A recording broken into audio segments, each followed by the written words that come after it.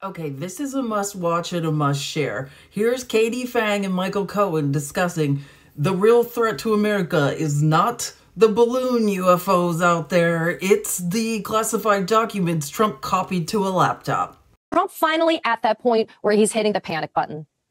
Yeah, I think he's hit the panic button a while ago. However, what he's very good at is hiding it. So anybody that's in the room with him would be able to attest to things that I had seen in the past, which is Donald really losing it. But in front of the camera, he's calm, cool, and collect because he's a sociopath. Period. End of story. You know, I will tell you one thing while watching the show before I came on, you had Michael Allen on. And let me tell you, the real true danger to our national security are not these floating balloons that are out there. It's now, as you earlier reported, the fact that they copied these classified documents and it was sitting on a computer of one of Donald's aides. I mean, this is what I had said on your show how many months back, that we need to go and we need to check every single place that Donald Trump has been since leaving office. And then we have to figure out who was with him, because if you're really concerned about national security, don't worry about a weather balloon. Don't worry about what information that they're seeing, through this. They already have people on the ground. And we've been spying on China. China's been spying on America. How about top secret documentation that's in the hands of Donald Trump? That's the clear and present danger to America's national security.